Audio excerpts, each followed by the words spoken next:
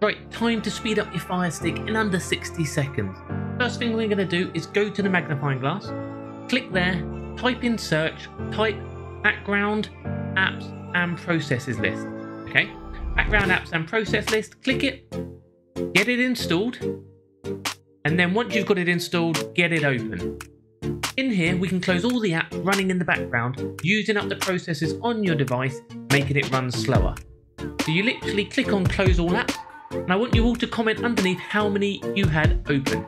You click force stop, then back, force stop, back, force stop, back, force stop, back. Now all the apps in the background have stopped running. Let me know in the comments how many you had. Remember to hit that thumbs up, remember to hit that like, and remember to hit that follow, and I'll see you on the next one.